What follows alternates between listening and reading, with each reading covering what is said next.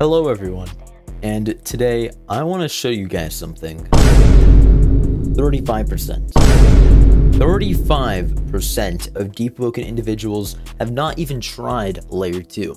They might say it's because of the parasite, they might say because it's difficult, etc, etc, and I'm not gonna lie. I was actually the same way. I asked my friends if they wanted to do Layer 2 with me all the time so they could carry me throughout it, but I decided enough is enough. I'll try soloing it, and I was surprised at myself on how I never tried completing it in the first place because it's so easy. If you have never tried Layer 2 before, you should try it now! I mean it with 100%, 1000%, because Deepwoken is a difficult game with permanent character loss. Losing characters is a part of the game that should be expected.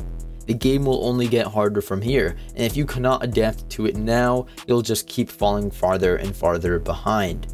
A lot of people are still struggling with Bonekeeper. He's really not that difficult. Sure, some of his parry times are abysmal at best, but I've learned that if you are new to Bonekeeper, just try dodging his attacks. Don't be extra. He telegraphs his attacks and it's very easy to read them. Block, parry, dodge, and stay calm. And guess what? If you don't get it on your first try, it's fine, because there is a light hook that lasts 20 minutes. I don't know what the devs were thinking of making a light hook last this long, but it lasts 20 minutes. If you guys lose, you're fine.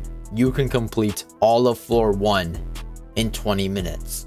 Another reason people are having trouble with Layer 2 is that they keep getting lost. And for that, I say just use a guide. Supa has an honestly really good guide for new players getting into Layer 2.